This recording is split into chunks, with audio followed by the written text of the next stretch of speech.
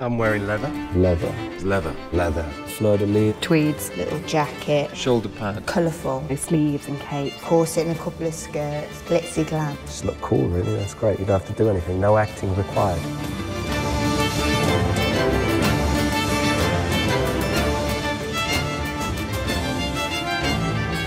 I've sort of always wanted to wear this costume. I've not voiced that, obviously. I did realise probably every costume fitting I've ever been to, even if one is playing a priest or a greengrocer, you always, no matter what you're playing, you kind of scan the rail for a bit of leather. And you think, I wonder if I'm wearing that. And you often aren't. And you go, that's fine. One day I will. And here I am. Our costume designer, Phoebe de Gay, makes me laugh. If you spend any time in her company, she brings you into the world of the costume. Her whole concept, right from the word go, about how to make each one of these musketeers individual and yet bring them completely away from the old received idea of what a musketeer is, with sort of flouncy hats and tabards and big feathers. Masculinity, and all getting sort of down and dirty with it, and mud and leather, and there's lots of wear on the leather, and you see all the marks of their past battles. My costume was a herd of wildebeest which had been slaughtered and then gutted and then sewn together and then draped over my body. It's just basically leather, top to toe. These are some of the early sketches for the Musketeers. Starting to distinguish them by having their different colours really was a key thing, and yet keeping within a kind of palette that would then work with the other Musketeers, because we had stock stuff that we had to sort of build the whole look to mesh together.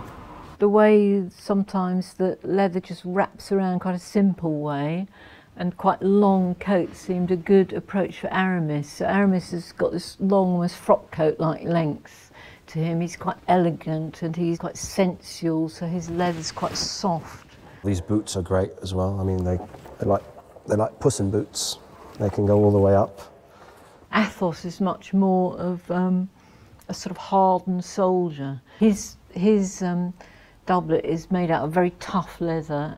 I'm wearing a very thick leather black doublet, or slate, I think they might call it, charcoal, and some tonally matching trousers. This is called a doublet. Just goes over the top of a shirt, does it with a little string. D'Artagnan, I remember Toby, our first director, saying he's really like a knave. He's very young. He becomes a musketeer. He had these quite simple leather sleeveless garments and things that he wore. And then Porthos, he's the most decorated out of all of them. He's got punched work in his thing, he's got stud work, reddish sort of colours. Well, this is my uniform, but as you can see is a demonstration of the height of Parisian fashion. Here we have the fleur-de-lis musketeer shoulder pad. If you're watching this in high definition, you will notice the scars of previous skirmishes, which is how you recognize a musketeer. They have to have shoulder pad and a beard. One of the things that was quite tricky in a way, as a design problem, the beginning was that they wanted them all to be very individual, and yet they had to have a uniform. So the thing came up with for that was for them to have these leather arms. Each one is very different and distinct, and yet they all have the fleur-de-lis, and they all are a kind of piece of leather armour that they wear. This was a sample for Porthos that we will end up using. It's just slightly too large, so this won't be the one he has, but his will look very similar. It all starts as flat hides like this, a veg tan, all cut flat and then wet and moulded and then put together. Well, now I'm just transferring the design onto the leather. Yeah, so that's where it starts.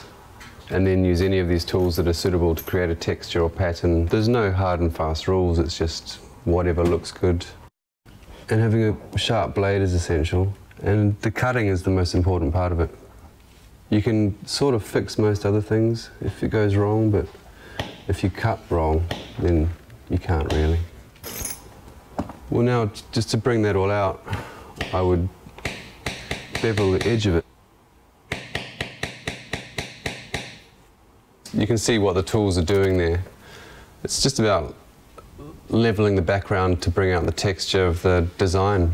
Because we're filming, you know, we're going very close to things, and so things have to look like they've gone greasy with age, they've faded on the shoulders. Breakdown or art finishing is the same department, really, where you age and dye costumes or costume pieces, everything from fabric to leather to metal. You'll give it to someone who specialises in just doing that, and they'll make it look old or broken or rusty or whatever it is they want it to look like. It's a very highly specialised skill, that one, to get it right. First sequence we shot is in heavy driving rain with a posse of fake musketeers all had these hats, which I realised they worked like gutters. That's what they would have done at the time, because the water just pours out of the front of the hat. So things like that are great, because you sort of get in touch with the period, but in a quite interesting way.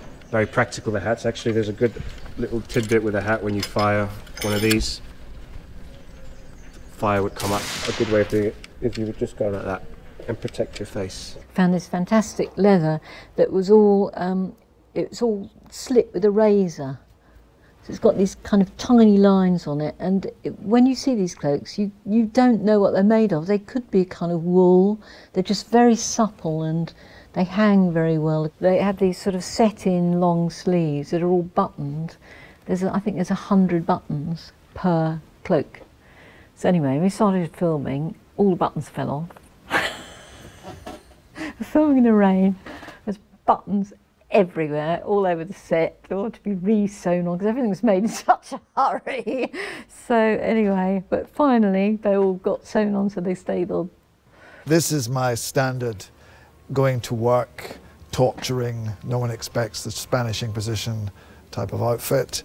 This was some reference for Richelieu. This was an idea that everyone was very keen on, that he should be a mixture of armour and red robes. You very rarely see him in ecclesiastical things.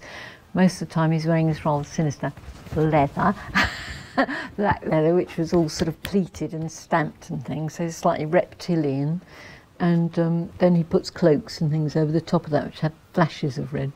So Milady's costumes are a form of armour. In the book she's described as a woman of 100 faces. So there's so many layers and ways these costumes can transform. She sort of skulks in the shadows quite a lot. First dress we did for Milady, which was all draped, it looks like she just tossed the thing together, but actually it's incredibly complicated. It's all one piece of fabric, comes across the back through, makes the sleeve, you know, turns into the hood.